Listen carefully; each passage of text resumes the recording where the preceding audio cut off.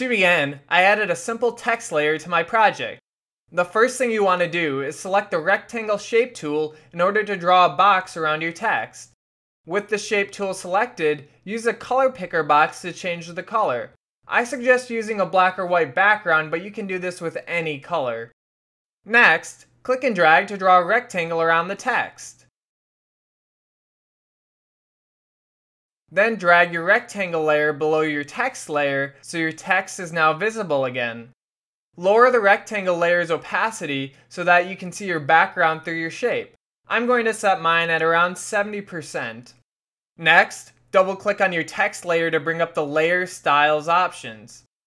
Change the knockout value to shallow and then reduce the fill opacity to 0%. Once you are done, hit OK to commit your changes. And that's all there is to it. You now have a partially visible text box with transparent text.